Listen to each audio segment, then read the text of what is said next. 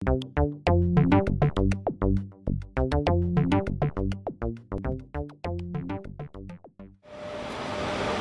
is the carbide rotating tube furnace based on the HZS split tube 3-zone furnace.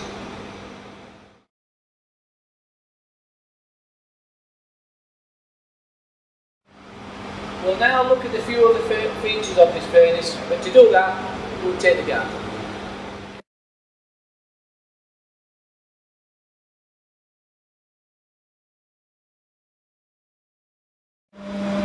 We're now looking at the vibratory feeder, the inlet assembly and the drive system. The vibratory feeder is industrial type with 2 vibrators. The main one which transfers the product through the tube and into the work tube, and the secondary one which ensures that the product from the hopper flows down into the primary feeder tube. Inlet assembly is water cooled when operating temperatures above 900 degrees C. Twin silicon rubber seals and exhaust vents and collection traps. Drive system, 2-wheel support with a direct mechanical drive through a simple Panasonic drive motor. All these features can be changed to suit specific customer requirements, to inverter drive or possibly screw feeder to exchange the vibratory feeder.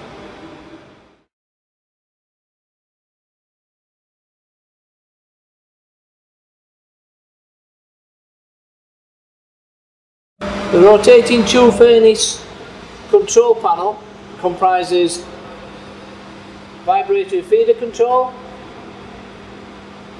rotational speed control, gas inlet and emergency stops.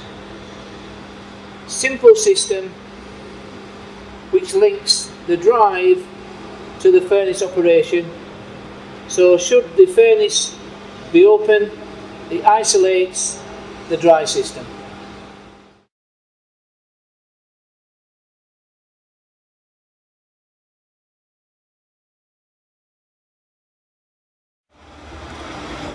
Throughput of product through the furnace is controlled by a combination of the drive speed and angle of inclination.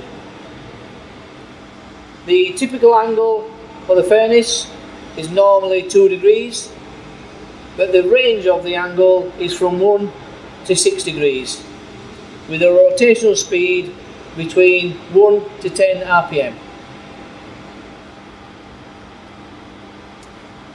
Control of the inclination is mechanical via the screw jack system. This is a standard option. It can be replaced with an electrical actuator which can also be linked to the control system.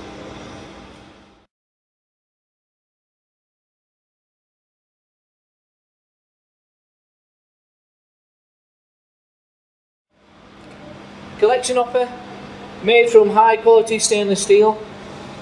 This basic system can be water cooled if accelerated product cooling is required. We have water cooling on to protect the seals, and we have a manual valve for decanting the product. This, as an option, can be automated. A view plate enables the operator to look down the work tube and see the product being heated as it passes through the various heated zones. The collection hopper has large access flanges for ease of cleaning the collection hopper, with inlet gas ports at this side and ports for sensors such as oxygen analyzers or dew point meters.